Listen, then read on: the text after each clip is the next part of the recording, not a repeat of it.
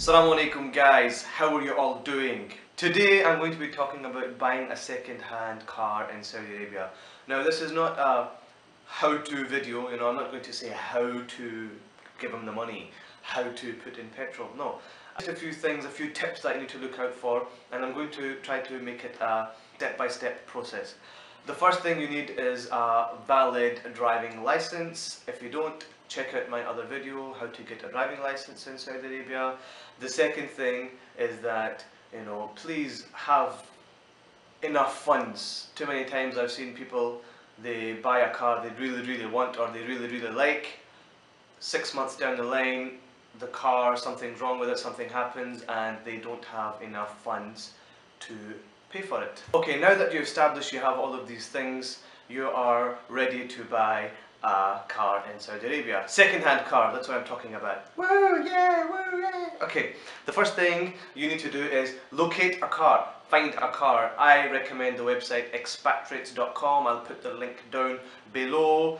Cars on this website are usually from expats such as yourself. That's why I recommend this website, because the people that are selling the cars, they speak English and they can give you minute detail if you want to know anything about the car. The second thing you need to do is take the car to a mechanic, okay? Don't talk about price at the start. Take the car to the mechanic and he's going to give it a once over. You can give him 50 riyals or whatever just to make sure he does a thorough job.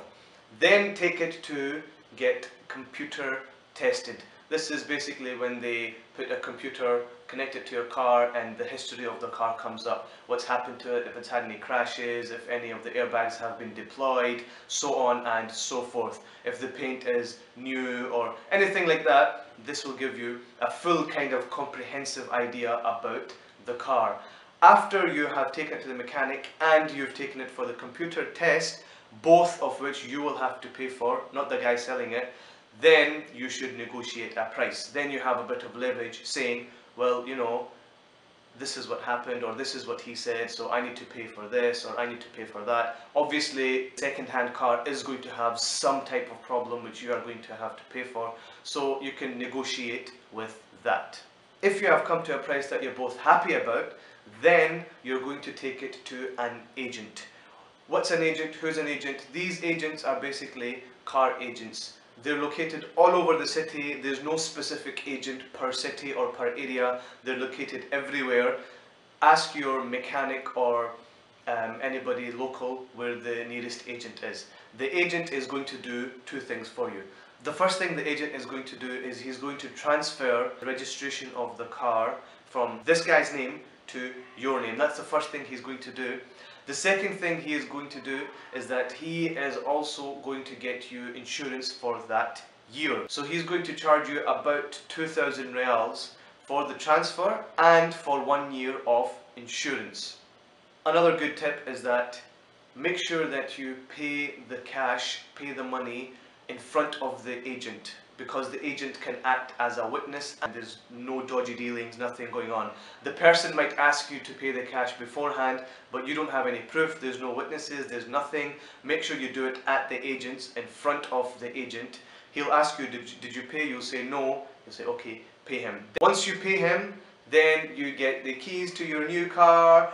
Woohoo! It's not finished yet. What you have to do is you need to wait until your insurance and the registration has been transferred. Then you can go pick these up, pick up your keys, and you are driving away with a brand new second-hand car. Does that make sense? Brand new second-hand? You know what I mean. One piece of advice before you go, make sure that you check out the average prices of the car that you're buying. Chances are, if this guy is selling it for quite a low price, then maybe there's a history with the car, it's been in a crash.